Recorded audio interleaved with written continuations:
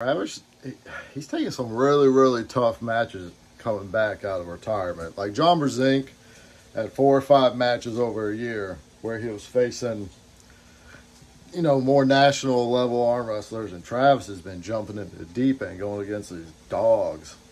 I think Travis will be back. I think he's just realizing what level he has to be at to compete with everyone. He's been out since, what, 2015 or whatever.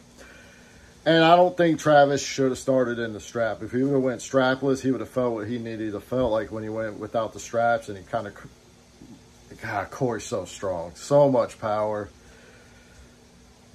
Corey, I think he faces, that he's going for the #1 in North America next.